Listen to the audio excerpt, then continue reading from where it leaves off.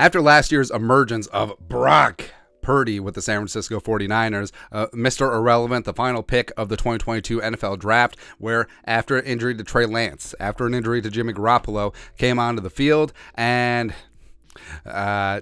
did pretty good. So he was there was a joke in there, but didn't want to go there. Anyways, he went 7-1 as a starter, including 2-1 in the playoffs, 1,944 yards passing, 16 touchdowns, 4 interceptions, a 108 quarterback rating, and really was just a game manager. And I mean that in every positive sense of the word. He didn't rock the boat. He got the ball to the playmakers with the Niners and McCaffrey and Debo and Kittle. And overall, he did a really good job as captain of the ship of Kyle Shanahan's offense. And if he didn't have that UCL injury against the Eagles, I mean, we could be talking about Super Bowl champion Brock Purdy. Like, that's how legit Purdy and the Niners were last year, especially that defense.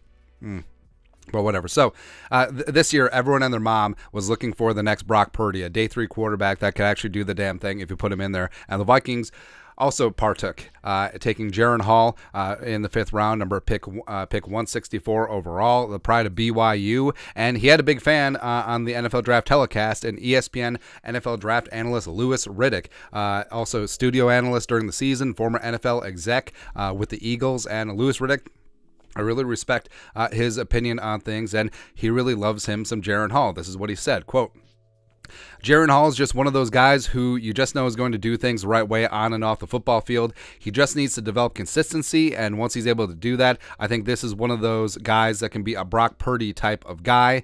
He has that kind of makeup." And Jaren Hall, the pride of BYU, is 25 years young coming in, was a 2-year starter for the Cougars. Taken over after Zach Wilson. And frankly, you could say some parts of his game were more impressive than Zach Wilson. Well, first off, maturity. Yes. And the whole knock about Jaren Hall is like, oh, well, you have a 25-year-old rookie coming in, blah, blah, blah. And that was a whole knock against Hendon Hooker as well. But maturity matters. It really does. And when he's coming into this situation, sometimes a guy who's had some life experience, Jaren Hall also had a 2-year mission, also played some college baseball, so he's very well-rounded, very well-versed in life. He's married. He has a daughter. So, I mean, this is a guy that comes in, has a good head on his shoulders, and I think that he's going to come in and see the situation for what it is. Like, he comes in as a quarterback 3 behind Kirk Cousins and Nick Mullins, and if he works hard, maybe he can make the 53. Maybe he can work his way up. Maybe he could be the primary backup next year. They're probably going to bring back Kirk Cousins, and maybe 2 years down the line, yes, when he is going to be 27, also don't care, maybe he'll get a shot to be the guy. And he does have a live arm. He does go through his progressions well. He does take care of the football, as evidenced by his 31-6 touchdown interception ratio last season. And I think that he does deliver a capable ball in the National Football League. And I think that he's a guy that Kevin O'Connell, I mean, he got his hand-picked guy to work with. Like, he inherited Kellen Mond last year, didn't work out, and now he gets Jaren Hall.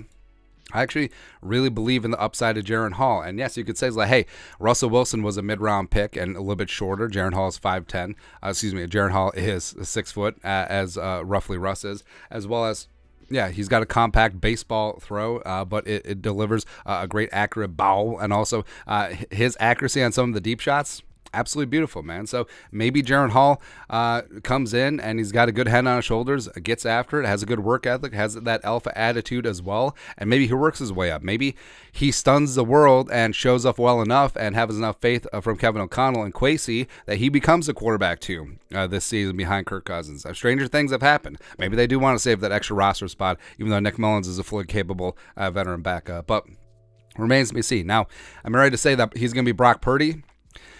Well, a couple things. First off, Brock Purdy only got in the damn field because of 2 catastrophic injuries, so I'm really rooting that Jaren Hall doesn't see the field and prove that he's Brock Purdy this year. But as a guy who could develop, a guy that could take care of the offense, a guy that could be a caretaker and a game manager in all the positive sense of the word, yes, absolutely. I think that Jaren Hall could be that guy. I'm super excited to see how he does in OTAs, minicamp, training camp, as well as preseason. Your thoughts are thoughts. ESPN's Louis Riddick thinks that Vikings rookie quarterback Jaren Hall could be a Brock Purdy type of quarterback. Let us know your thoughts and our thoughts and his thoughts in the comment section below. Subscribe for daily Vikings takes. Want to support the work? Put a little something in the Venmo. But till next time, Skol, production value.